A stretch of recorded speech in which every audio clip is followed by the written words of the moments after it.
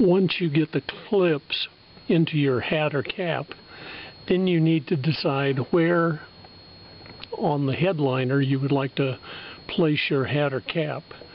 So you need to kind of hold it up and decide, do you want it in the center, off to the side, back, forward, wherever you would like it.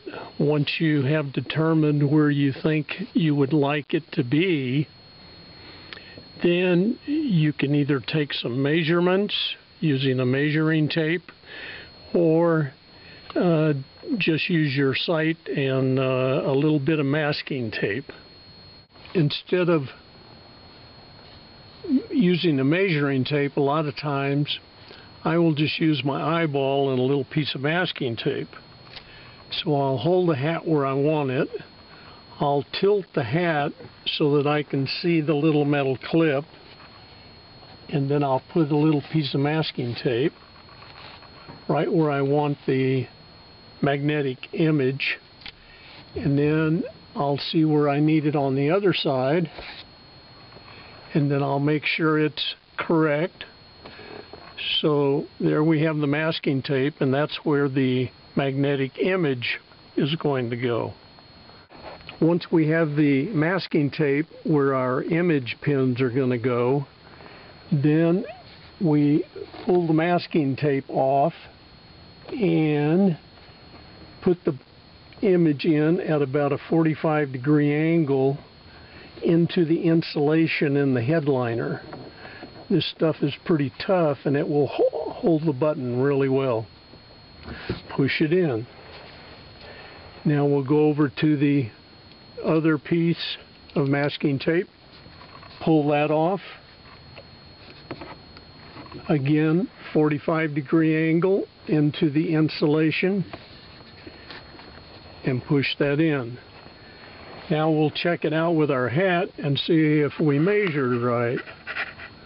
There's one, there's two. How about that?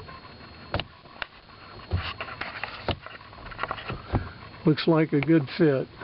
Now, if you have a cap and you've done the cap like the other instructions, there's how your cap goes.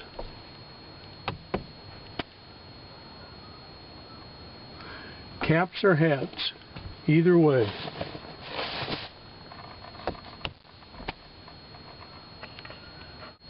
As you can see, the hat pulls off easily and clicks right back into place. No adjustment necessary.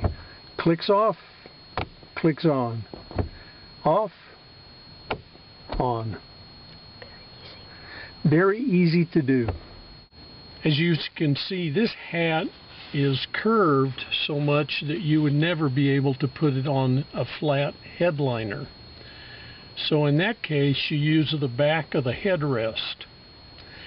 And you do the same thing with the masking tape to get your measurements, and then your hat fits right there. So as you can see, the magnets hold it, snap it right in place, no adjustment necessary, just grabs the hat.